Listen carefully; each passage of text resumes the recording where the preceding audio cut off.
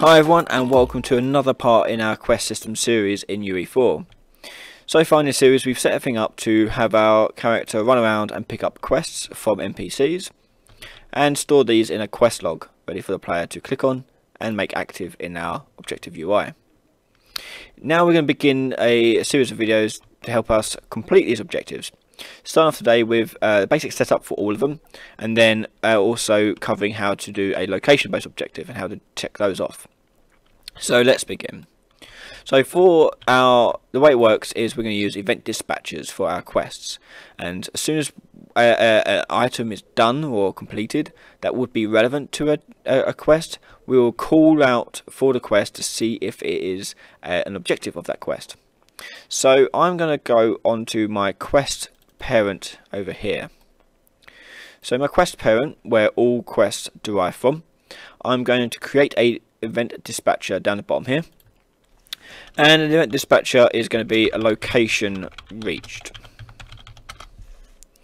and this event dispatcher we're going to bind towards a different function. So the function we're going to create in here will be the one that checks off whether or not the correct objective was being met. So in the functions I'm going to click on the plus function, and I'm going to call this one check location objective, and that's going to simply run through all the objectives that belong to this quest and see if it is matching the location that's being pinged back from the event dispatcher. But more on this in a moment. Let's go back to our event dispatcher. So on the event graph, we need to bind the location reached event dispatch to this function. So I'm going to go begin play, and so at begin play it's going to make the binding. So drag your location reached event dispatcher out and click bind, and here we go. So the event that's going to go into here, typically you could pass into a custom event like so, but we want it to go to a function instead. So here we're going to drag off and go create event. When you've done that, you should see a select function box appear. If you don't, click compile and you should start seeing it appear. From here I can click on now and choose my check location objective. So that function is now bound to this event dispatcher. So when another thing inside this world calls this event, it's going to trigger this function. Click compile, and let's just go into our check location objective, and for now I'm just going to do a print string just to demonstrate that this works. So what this is for the location reached. We will carry on and do the rest of these later, where we do target killed or item picked up and item interacted with, all four of the different types of objectives, and they will be bound at the start of the game. But anyway, that will do. Let's close this quest. So the way we record a location, it'd be through an actor, a special location marker actor. So I'm going to go and add new blueprint class and choose actor, and this guy is going to be called a location marker. Open this up, and in here we're going to give it a couple of variables, or one variable, and that variable name is going to be location name, and it's going to be a type of a text. And then I'm going to add a single component to this, and this can be a sphere collision. Okay. So when this sphere collision is collided with by the player, we want it to call out that event dispatcher. So to do that, we're going to go into the event graph here and get rid of these ones. I'm going to click on the sphere component, right click here and go begin overlap, and choose the add-on component begin overlap. So this will trigger as soon as the sphere is collided with by the player or by anything. To check that it's actually the player, we're going to use the other actor here, which is what is colliding with it, and cast that to the third person character in this case, but basically the actor that is your actor for the player. As the third person character here, we now got access to the quest log, as well as we have proven that this is actually the player that's walked into this sphere collision. So what I'm going to do is, as a third person character come off of here, I'm going to get the quest log of the player, and what I want to do is you've got two choices. You can make it so it only checks the objective of the active quest or all of the quests. In this case, I'm going to do all of the quests. But if you want to do active quests, it's just the same as what we're doing here, but instead you won't do a for each loop. So I'm going to get quests array here. If you're doing active quest, it's just get active quest. And then I'm doing the for each loop because this is an array, basically a list. This for each loop will go through the list for each one here and do whatever we put in the loop body. If you're doing active quest only, you don't need to do this. You can just carry on as is with this bit. So with the array element, we can drag out of here and we can call location reached. Now location reached, I want this actually to spit out this location name we did over here. So the location name of this location is passed through to this event. So to do that, I need to go back to where this is located, which is on the quest. Click on your location reached event dispatcher, and on the right hand side you'll see inputs. I'm going to click on the new, and the input here will be location name. And well, not location name, so I'm not going to do name, sorry, my bad. Instead of location name, we just need the location itself, because we want that to be a location actor. Sorry, my bad. Location marker. There you go. And click compile. You're going to get error because the function here doesn't have an input for it. So go new input, and this is going to be location reached. Location reached, and click compile. So that will clear that error. So this event will now be called by location reached event dispatcher, which is being called over here by this here. And you can see the input here for the location is now appeared, and this is going to be simply a reference to itself. So choose self from the list, click compile, and that's it. So this is how we do the event dispatch calling. We get access to the quests. For each one we call the location reached. So every single quest in my quest log will be called to check the location.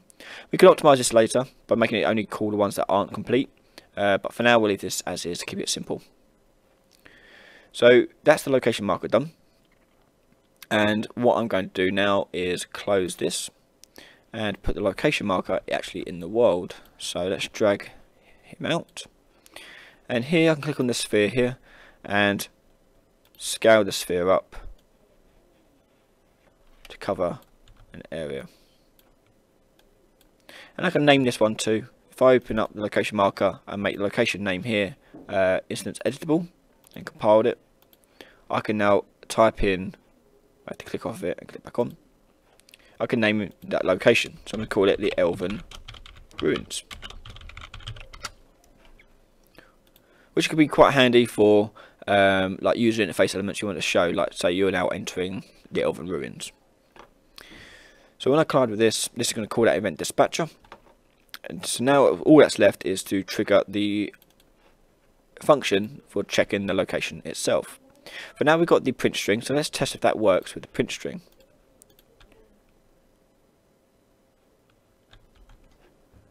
Accept it, make it active, walk into it, and there you go. So now I only want it to do code if it is the correct target. Now for all your objectives, if I click on the quest here, I've got it's a location based objective, reach the Elven Ruins, and then I've got a target here. It says none. The target itself will actually be this location marker.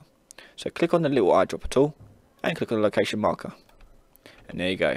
So that objective is now tied to that location marker there.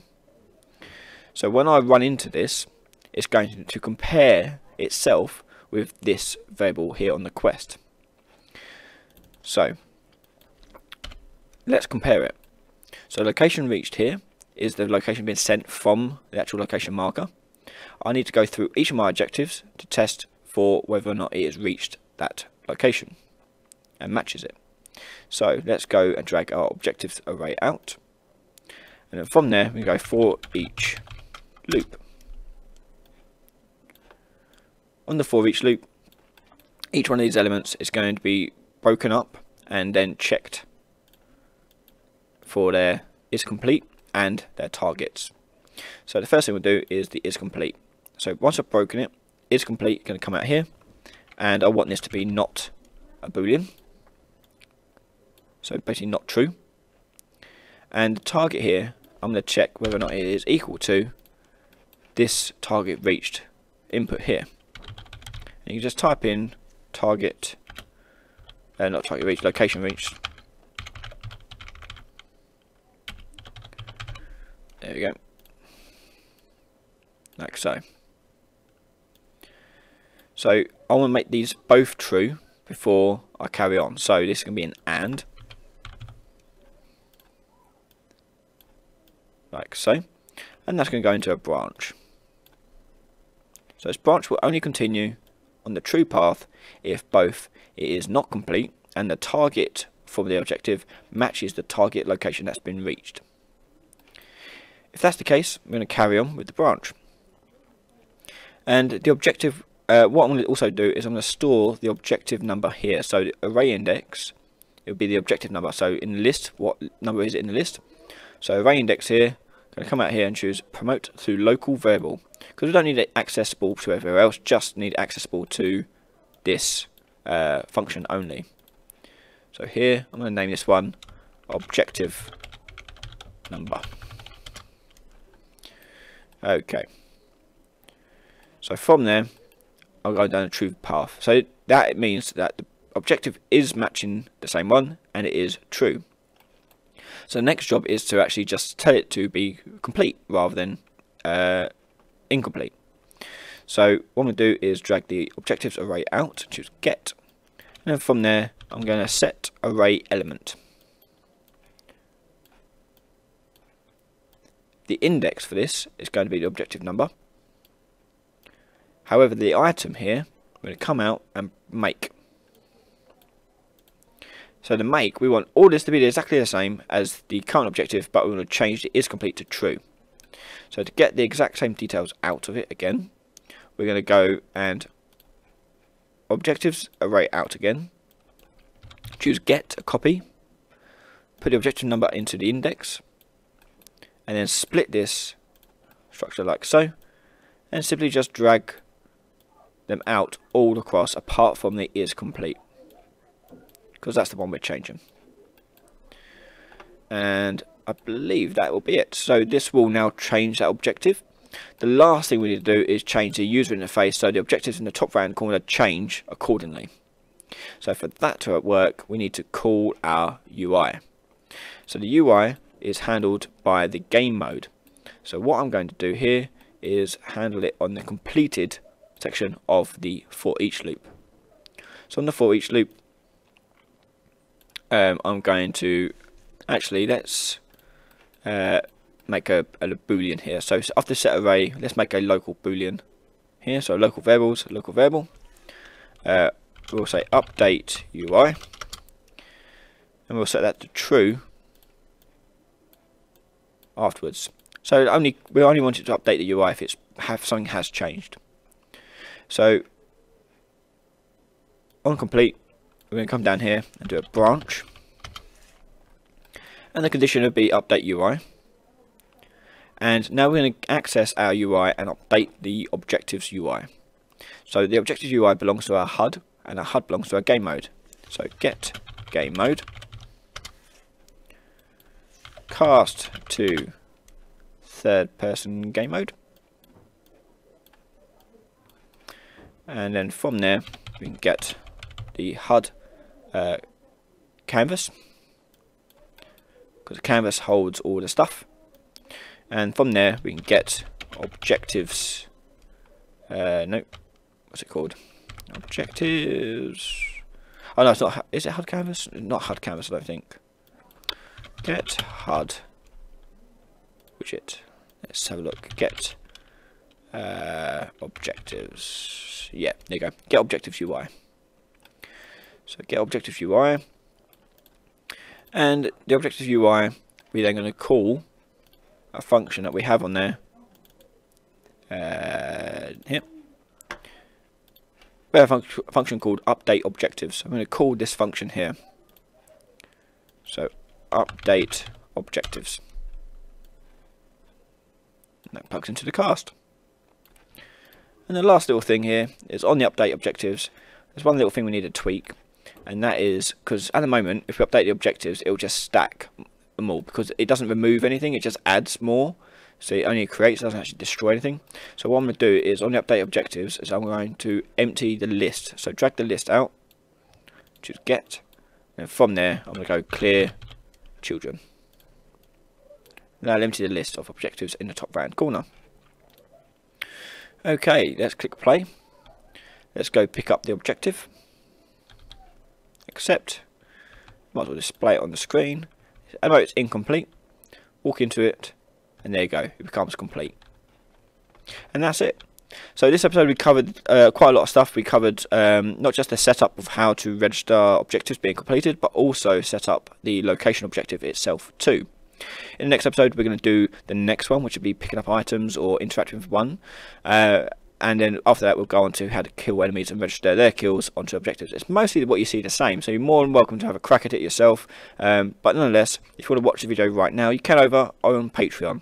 Thank you for everyone supporting me so far. Big thank you to everyone. So if you are interested to see the latest episode, head over to Patreon right now and donate just $1. And you can support me as well as access all our videos and access our Discord. Thank you very much, and I'll see you next time. Bye bye.